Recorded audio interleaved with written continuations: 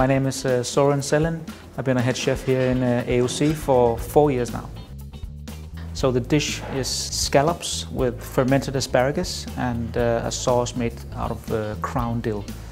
We make a lot of very thin slices of the scallop. We make a lot of very thin slices of the fermented asparagus. We just put it together, assemble it, so it looks like a terrine, but it's a loose terrine. It's not bound up with the gelatin.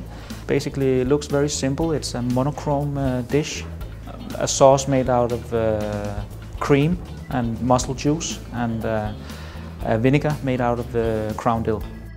The asparagus is actually last year's asparagus. They'll be standing for a whole year.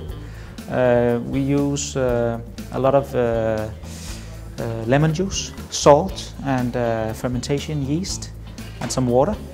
And then we just mix it up, put it on a big barrel and let it stand, and then the taste develops a lot after half a year. It's the flavor and the textures, it really comes out when you don't have a lot of visual things going on. There we have scallops with fermented asparagus and a sauce made of mussel juice, crown dill and some dill oil.